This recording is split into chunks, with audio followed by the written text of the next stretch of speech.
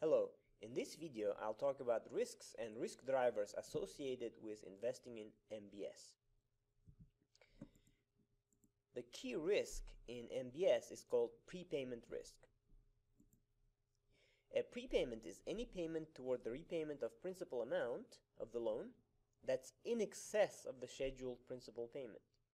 For example, if the bank was expecting $1,000 per month over the course of the year, if customers or borrowers repay $1,100, then $100 is in excess of the expected $1,000 per month.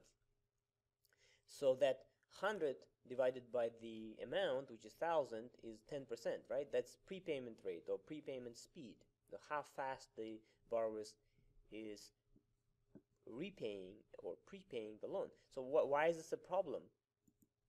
Well, borrowers tend to pay down earlier when rates fall and later when rates rise. So when interest rates are falling, then borrowers may be repaying faster. Why? If you think about it, when rates are lower, then they may be able to actually borrow at a lower rate, right? So they repay the higher rate, which was originated from the bank originally, and they actually so-called remortgage. In other words, reissue or reborrow. So they borrow and repay the old higher rated loan. So the effect of prepayment is that the amount and timing of the cash flow from a mortgage loan are not known with certainty, and it depends on the path of the interest rates, whether they're going down or up. The lender or investor doesn't know for how long the loan will be outstanding, and therefore what the timing of the principal payments will be. This is also a problem because there is a reinvestment risk, right? At what rate they will be reinvesting. This is true for all mortgage loans, not just the level payment, fixed rate, full amortized mortgages. Prepayment risk may be driven by the following risk drivers: systematic, unsystematic. Systematic means, exercise of the interest rate option when rates are low, or when the rates have fallen. Unsystematic could be reasons unrelated to mortgage rates. It could be just demographic, reasons. People are just, they like to pay down and repay earlier. Let me illustrate the prepayment risk in terms of this cash flow profile. Let's say you've got a 12-year cash flow profile. So let's say you've got the set interest here, and based on the interest, you've got this level of cash flows.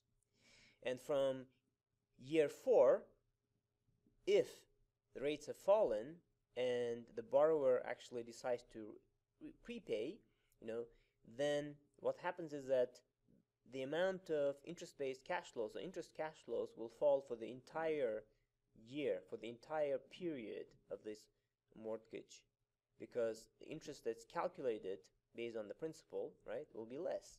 So all of the cash flows will be less.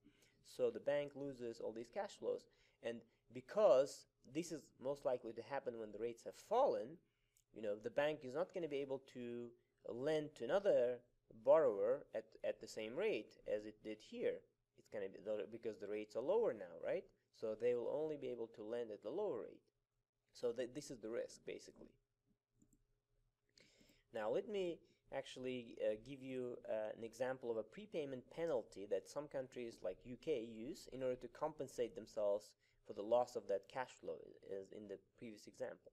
So they actually do something called a lockout penalty period. In other words, for the first, let's say, X years, 1, 2, 3 years, they actually ban them to prepay. Or if they prepay, there is a penalty amount, lump sum, that the borrower must pay. This compensates the bank.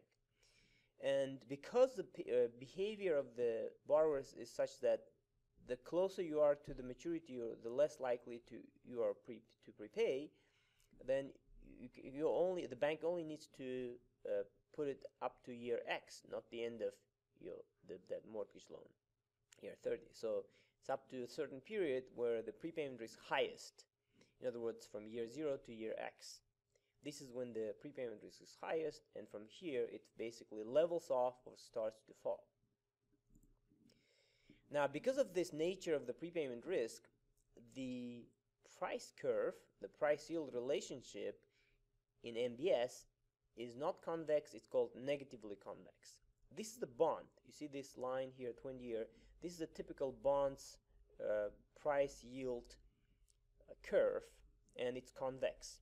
However, in a bond, in a callable bond or mortgage-backed security, the profile, the price yield relationship is similar. So it looks like this. So it's negatively convex.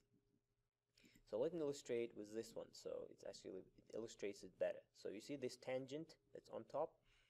So the price of the MBS is limited on the upside. In other words, the price may fall when the yield goes up, but when the yield goes down, as in regular bonds, for example, the price will go up.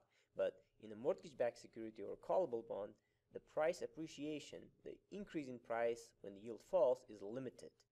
So it forms this kind of a negative convex curve.